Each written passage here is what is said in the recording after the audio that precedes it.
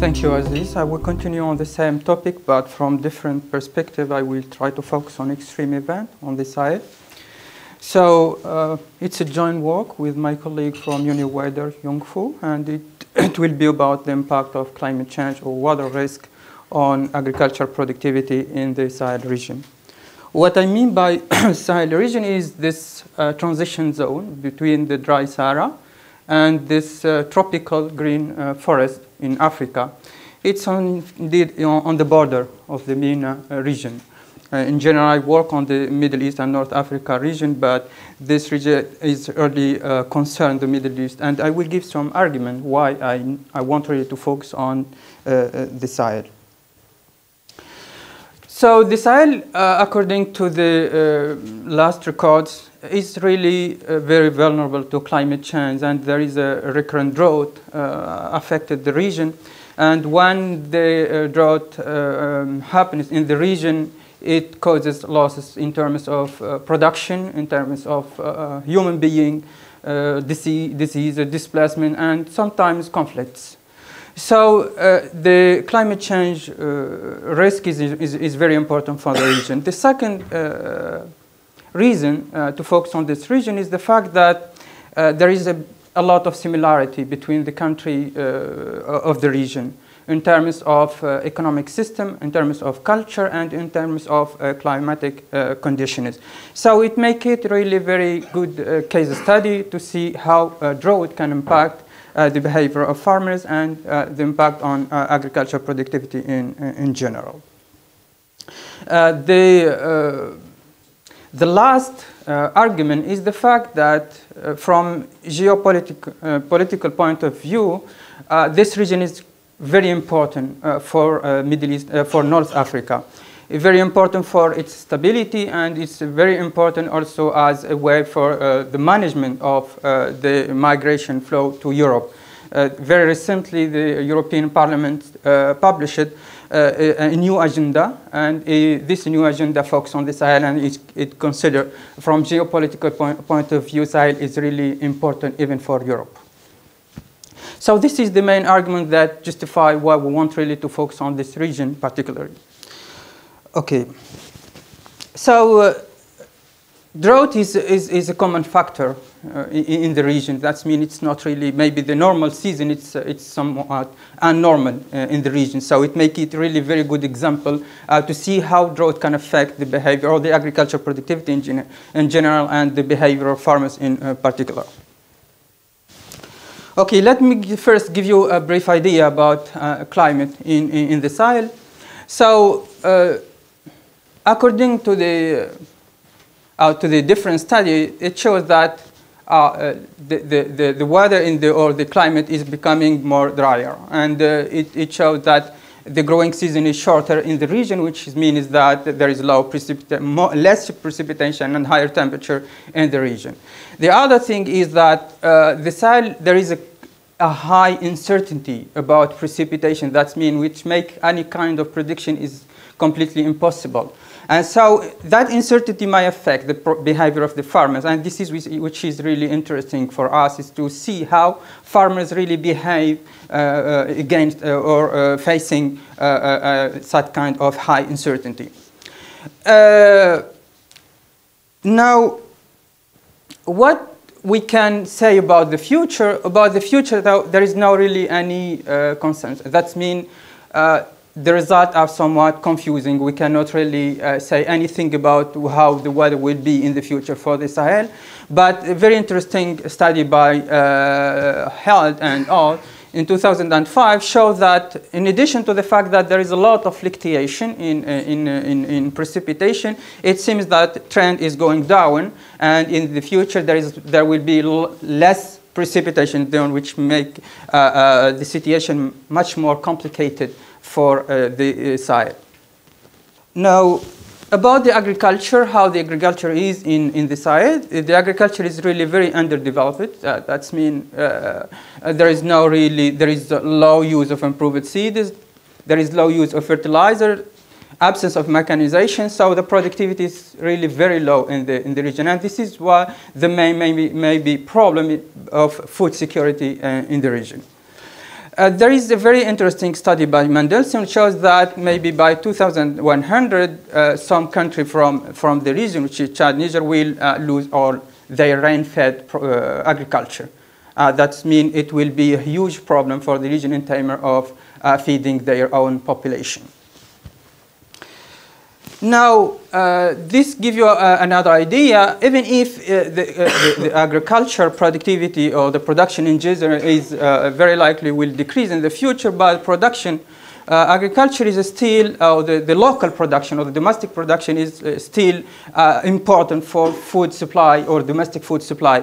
It decreased in the beginning of the 60s. It was about 90% of the total domestic supply. Now it's about 75%, but it is still important. And in the same time, if we see the fluctuation, that means there is a lot of variation in the production, and the local or the domestic supply varies with the local production, which is that means this may explain it by the fact that the region does not really have enough resources really to smooth the domestic supply, for example, using importation of food.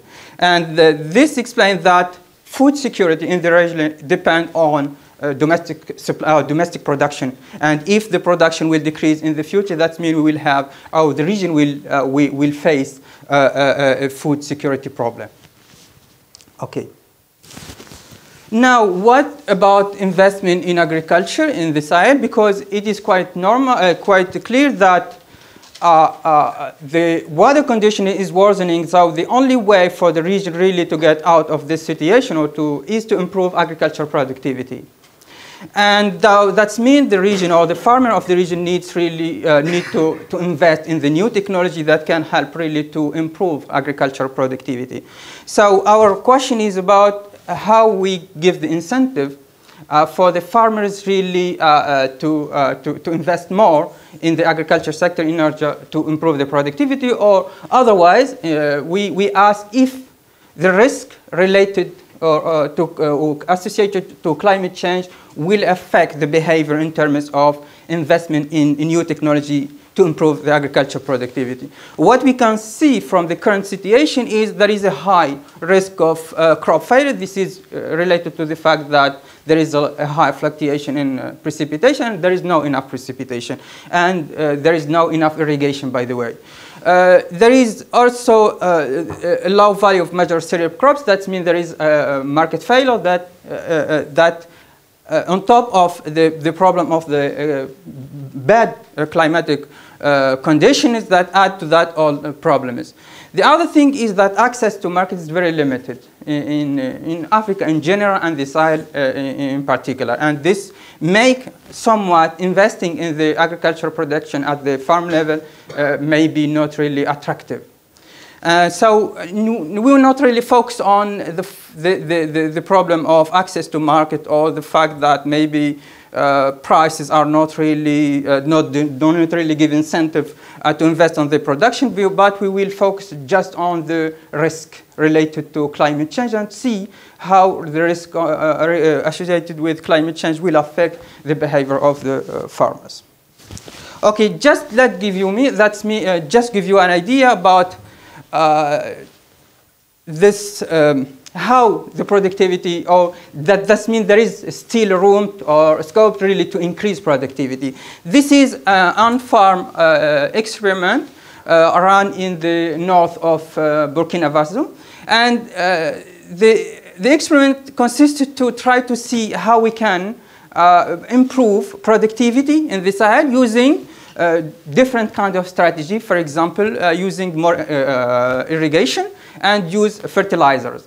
So as you can see, for example, whatever the season is, or whatever the water conditions is in terms of total rainfall, we can see that, for example, using irrigation increased dramatically the productivity, and at the same time using fertilizer increased productivity by twofold. And as you can see, if we combine both of them, that the two technology, we can increase productivity by 3 times. This means that there is a way to improve productivity in the region using a new technology. The other thing in terms of using the efficiency in using water, it shows that, for example, when we use fertilizer, using fertilizer might improve the efficiency of water. This is another way to prove that using a new technology can improve productivity in the region. So that means the problem is not about the fact that technology can be one option to improve productivity, but maybe the fact that there is motivation, the incentive to use this technology is the problem. And we want to figure out how climate risk can really affect that motivation. How we will proceed, so we will ask how the risk related to drought can affect the agricultural productivity. So we will focus on 6 countries, what we call the core of the Sahel, Burkina Faso, Chad, Mali, Mauritania, Niger and Senegal. And we will proceed in the following way. First, we refer to the literature to define what we call the drought episodes. So we use the standard precipitation index to identify the different drought episodes during the period 90 to 2000. After that, we will estimate what we call the production losses related to drought shock. And it will be defined as the difference between the production in that year and the production in the nearest normal year in terms of precipitation, of course. And this is what we call the loss. That this can help to control for any other factors that may not really reflect the reality or the impact or the size of the impact of drought shocks. After that, what we try to do is to estimate the distribution probability of that losses. And we call to the general extreme value theory to estimate that distribution. After that, we define the risk, what we call drought risk. And the drought risk will be defined as the crop losses multiplied by the probability that losses will happen. And the second one, we will estimate what we call the agriculture. We will focus on the technical efficiency, and so we will use a stochastic frontier model to estimate the the technical efficiency. And the last thing is consisted to see what kind of relationship exists between technical efficiency and production and climate risk, or weather risk, if you would like. Okay. What is the assumption, what we think as a kind of relationship that can exist between risk related to climate or to weather and productivity in general? So we suppose 2 different, just that? Okay, I will, I will push my, but just to say, the idea is to say that we consider that there is a kind of nonlinear relationship between the risk and the technical efficiency or the productivity in general. That means it should be a kind of threshold. When the risk is too high, at that time the farm may decide to use costly technology to improve its productivity. But when the risk is estimated, or this is give an idea, the impression of the farmer. If he considers that the risk is not too high, he may not really be encouraged to use the new technology. So there is a kind of threshold. When the risk is supposed too high, at that time they may really consider a new technology in order to smooth his production. So this is what we get from the SPI, and as you can see that the drought episodes increased dramatically during the 17 and the 18. Now by the beginning of the 19 and the 2000, the situation is much more better, but in 2012 it seems that we are going back to the same situation, that's more drought and more climatic problems. So, and after that we measure what we call the drought damages, the crop losses, and compared to the nearest normal year. And after that we fit to the data what the distribution probability, what will give me what we call the exceedance probability, which gives you the idea how the probability that, for example, the loss caused by drought will, let's say, exceed a certain value. Okay. This is the technical efficiency, and give an idea about how how the productivity or technical efficiency behaves. Okay. Okay, I will. Okay, this is the regression result. This is what we get. We regress the efficiency on risk, precipitation, fertilizer use, consumer price, because we consider that in the Sahel maybe consumer price reflects the price of food. And this gives an idea that when the price of food is really high, this may encourage farmers to invest in agriculture, and this may increase the technical efficiency. So we get this result. We get a negative impact of risk on efficiency. We get precipitation, of course, increased efficiency, fertilizer and prices. But the most important result is the fact that the more open economy to trade are less affected by by the risk associated to climate change. And the higher is the growth, or the higher, that means the macroeconomic context in one country might affect its vulnerability to the climate risk. And this may explain it that when the economy is very diversified, when we have more options, this helps the farmer to diversify the risk, and so that decrease indeed the sensibility or the sensitivity, I'm sorry, to the risks related to climate change. And this gives an idea that there is a way really to decrease the impact of risk on the decision to use a new technology in order to improve the productivity, is to make the economy, is growth or development in general, and to make the economy more open. They make the economy more open. This helps the economy to weather the risk related to climate change. So we did other analysis to see if there is any difference between the short-run behavior and the long-run behavior, and it seems that facing the same level of risk, farmers behave completely differently when it comes to the long run. That's mean in the short, in the short run, they may not really tolerate, even if the risk is too low, they may not really tolerate that risk. But at the long run, because they depend on the agricultural production, when the risk is too high, very likely they will invest in new technology so that the technical efficiency will increase. So to conclude, I'm sorry for taking more time.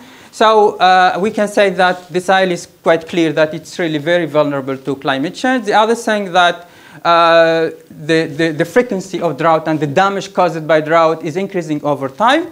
Risk related to climate change seems to have an impact on the behavior of farmers, how it has an impact on the agricultural productivity, and we can show that the better macroeconomic environment, more trade with more trade may help to smooth the impact of climate change risk on agricultural productivity. Thank you for your attention.